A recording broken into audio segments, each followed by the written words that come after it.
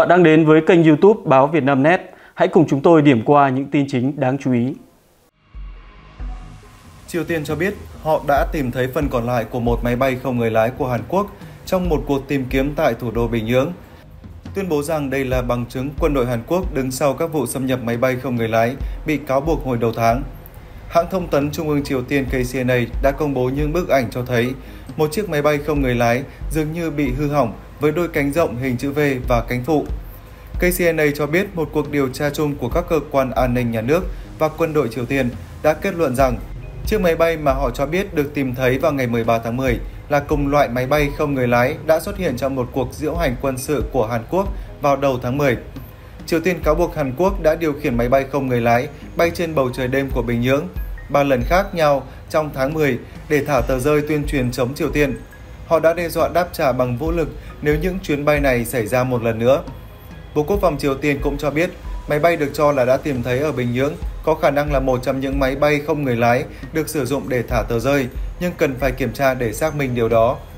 Họ nói rằng nếu Hàn Quốc phủ nhận việc máy bay sử dụng để giải truyền đơn, điều đó chỉ thừa nhận một vụ xâm nhập không phận riêng biệt của Triều Tiên do quân đội Hàn Quốc thực hiện.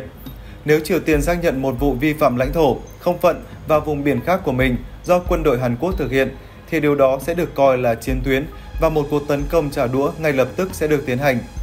Quân đội Hàn Quốc đã không phản hồi ngay lập tức các báo cáo của Triều Tiên về vụ phát hiện máy bay không người lái bị cáo buộc. Bộ trưởng Bộ Quốc phòng Hàn Quốc ban đầu đã đưa ra lời phủ nhận mơ hồ sau cáo buộc của Triều Tiên vào ngày 11 tháng 10 rằng Hàn Quốc đã điều máy bay không người lái bay qua Bình Nhưỡng. Quân đội Hàn Quốc đã điều chỉnh phản ứng của mình vài giờ sau đó, nói rằng họ không thể xác nhận được liệu tuyên bố của Triều Tiên có đúng hay không. Triều Tiên đã chỉ đích danh quân đội Hàn Quốc là bên đã phóng máy bay không người lái vì kiểm tra kỹ thuật cho thấy các máy bay này cần có đường băng và các yếu tố quân sự hỗ trợ để hoạt động, không thể là sản phẩm của tư nhân. Triều Tiên cũng cáo buộc Mỹ phải chịu trách nhiệm về việc leo thang căng thẳng này. Căng thẳng trên bán đảo Triều Tiên hiện đang ở mức tồi tệ nhất trong nhiều năm. Triều Tiên đã phá hủy đường sắt và đường bộ liên triều sau khi các cáo buộc máy bay không người lái vào hôm 17 tháng 10 gọi Hàn Quốc là quốc gia thù địch. Kể từ tháng 5, Triều Tiên đã thả hàng nghìn quả bóng chứa giấy vụn, nhựa và các loại rác thải khác nhau xuống miền Nam. Quân đội Hàn Quốc đã phản ứng bằng cách sử dụng loa phóng thanh ở biên giới để phát sóng tuyên truyền và nhạc K-pop đến Triều Tiên.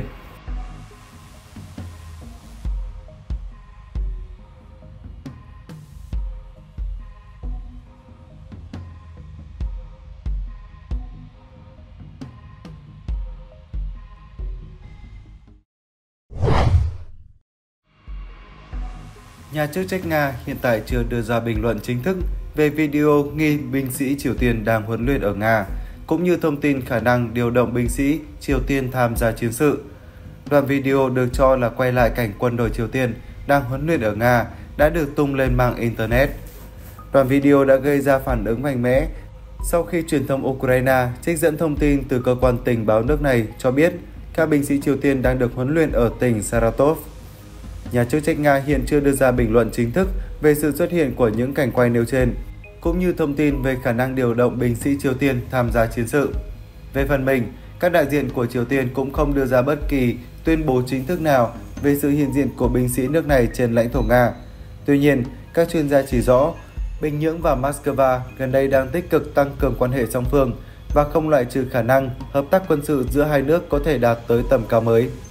Trong khi đó, hãng thông tấn Yonhap dẫn dữ liệu từ cơ quan tình báo quốc gia Hàn Quốc NIS cho biết rằng Triều Tiên sẽ gửi 12.000 binh sĩ tới Nga để hỗ trợ các hoạt động quân sự trong cuộc xung đột với Ukraine. Dữ liệu của NIS nêu rõ việc huy động các binh sĩ này đã bắt đầu và đội quân gồm 4 lữ đoàn. Trước đó, ngày 17 tháng 10, Tổng thống Ukraine Volodymyr Zelensky tiết lộ theo thông tin của tình báo Ukraine, Nga có kế hoạch thu hút khoảng 10.000 quân nhân Triều Tiên tham gia chiến dịch quân sự đặc biệt. Thông tin này làm gia tăng mối lo ngại giữa các đồng minh phương Tây của Ukraine khi hợp tác quân sự giữa Moscow và Bình Nhưỡng được cho là một bước nữa hướng tới mục tiêu làm sâu sắc hơn liên minh giữa hai bên. Ngày 18 tháng 8, hãng KCNA đưa tin Triều Tiên phản đối cuộc tấn công của Ukraine vào lãnh thổ Nga. Triều Tiên đã nâng cấp đáng kể mối quan hệ với Nga trong năm qua. Theo Reuters ngày 18 tháng 8, hãng thông tấn Trung ương Triều Tiên KCNA đưa tin Triều Tiên đã lên án cuộc tấn công Ukraine vào lãnh thổ Nga. Bình Nhưỡng đồng thời cũng đã cáo buộc Washington và phương Tây hậu thuẫn cho hành động này của Kiev, đồng thời tuyên bố sẽ luôn sát cánh cùng Moscow trong mọi nỗ lực bảo vệ chủ quyền. Triều Tiên đã cáo buộc Mỹ đã chuyển vũ khí sát thương khủng khiếp cho Tổng thống Ukraine Volodymyr Zelensky. Trong một tuyên bố, Bộ Ngoại giao Triều Tiên nêu rõ, chúng tôi lên án mạnh mẽ các vụ tấn công vũ trang vào lãnh thổ Nga dưới sự kiểm soát và hỗ trợ của Mỹ và phương Tây. Triều Tiên đã nâng cấp đáng kể mối quan hệ với Nga trong năm qua thông qua 2 cuộc gặp thượng đỉnh của các nhà lãnh đạo với cam kết chặt chẽ hơn trong mọi lĩnh vực.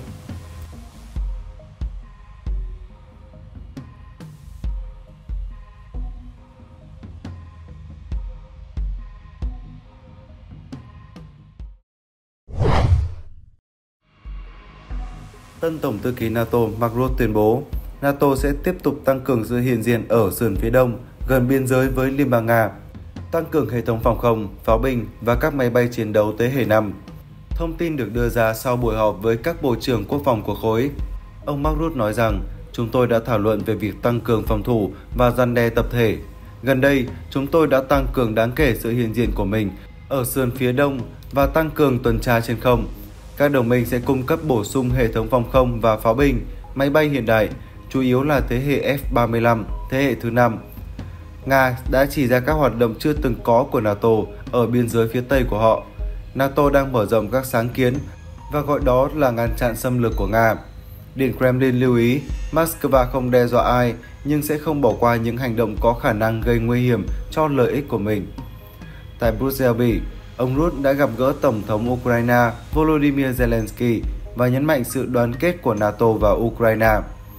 Ông Zelensky đã tới Brussels để trình bày kế hoạch chiến thắng trước các nhà lãnh đạo EU và các bộ trưởng Bộ Quốc phòng NATO.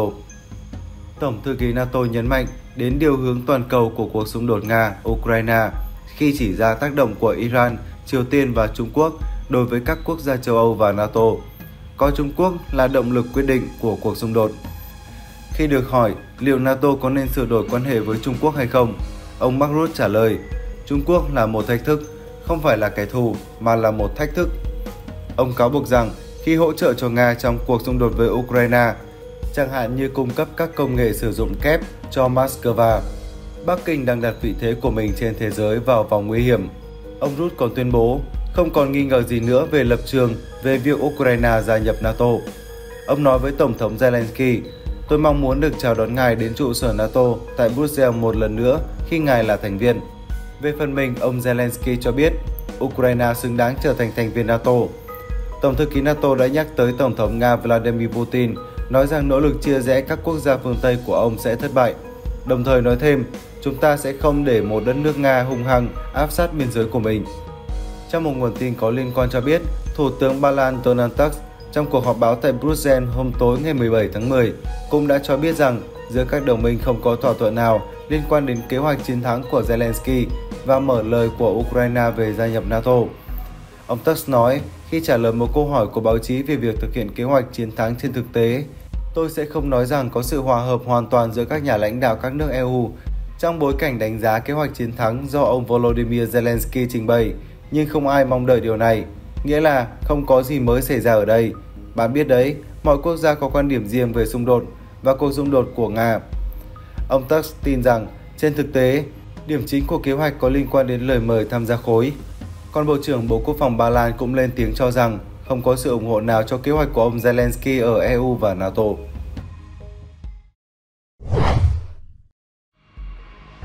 Chủ tịch Kim Jong-un gọi Hàn Quốc là quốc gia khác và là một quốc gia thù địch, đồng thời cảnh báo sẽ sử dụng vũ lực nếu chủ quyền của Triều Tiên bị xâm phạm. Theo hãng thông tấn Trung ương Triều Tiên KCNA, đây là tuyên bố của Chủ tịch Kim Jong-un khi ông đi thị sát Ban Chỉ huy Quân đoàn 2 của quân đội Triều Tiên hôm 17 tháng 10. Chuyến đi được thực hiện 2 ngày sau khi Triều Tiên cho nổ tung các tuyến đường bộ và đường sắt kết nối với Hàn Quốc, vốn được xem là biểu tượng cho sự hòa giải của hai bên. Chủ tịch nhấn mạnh, quân đội Triều Tiên cần ghi nhớ một lần nữa, thực tế Hàn Quốc là một quốc gia nước ngoài và một quốc gia thù địch. Nếu chủ quyền của Triều Tiên bị Hàn Quốc, một quốc gia thù địch xâm phạm, lực lượng quân sự sẽ được sử dụng không do dự và không bị ràng buộc bởi bất cứ điều kiện nào, KCNA đưa tin. Cũng theo ông Kim, việc Triều Tiên chặn các tuyến đường bộ và đường sắt không chỉ mang ý nghĩa đóng cửa về mặt vật lý, mà còn chấm dứt quan hệ với Hàn Quốc và xóa bỏ hoàn toàn ý tưởng thống nhất.